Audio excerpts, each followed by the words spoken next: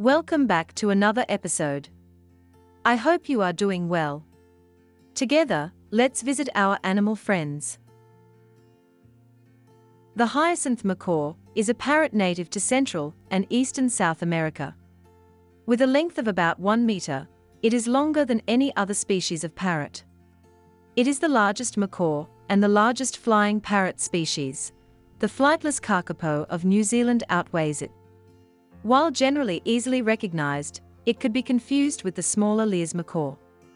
Habitat loss and the trapping of wild birds for the pet trade have taken a heavy toll on their population in the wild, so the species is classified as vulnerable on the International Union for Conservation of Nature's Red List, and it is protected by the Convention on International Trade in Endangered Species of Wild Fauna and Flora.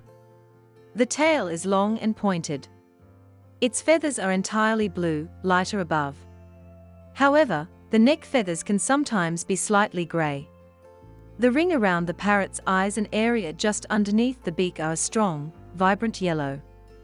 A main predator is the toko toucan, which consumes a large percentage of the eggs. Eggs are also regularly preyed on by corvids such as jays and crows, opossums, skunks and coatis. The majority of the hyacinth macaw diet is composed of the nuts from specific palm species, such as acuri and bocaiuva palms. They have very strong beaks for eating the kernels of hard nuts and seeds. Their strong beaks are even able to crack coconuts, the large Brazil nut pods, and macadamia nuts. Limited tool use has been observed in both wild and captive hyacinth macaws.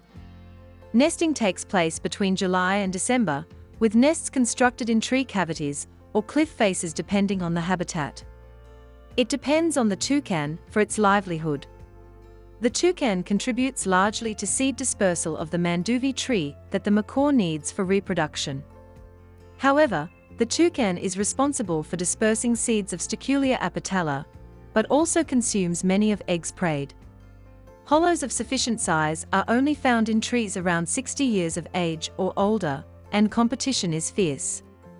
Existing holes are enlarged and then partially filled with wood chips. The clutch size is 1 or 2 eggs, although usually only one fledgling survives, as the second egg hatches several days after the first, and the smaller fledgling cannot compete with the firstborn for food. The macaw lays more eggs than can be normally fledged to compensate for earlier eggs that failed to hatch or firstborn chicks that did not survive.